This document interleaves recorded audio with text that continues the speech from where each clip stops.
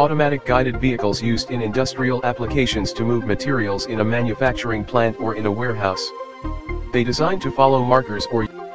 This factory is having multiple sewing lines which produces garments simultaneously. Finished goods of these lines sent to the warehouse.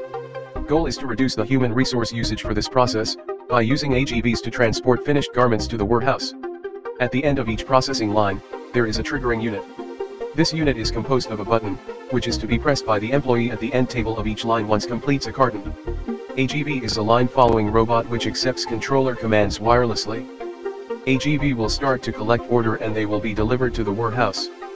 Once a collecting cycle is complete, AGV is directed back to its automatic charging position and will wait for its next cycle.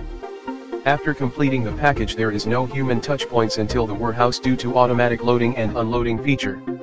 AGV comprised of IR safety scanner, ultrasonic rangefinders, bumper sensors and warning lights for the safety.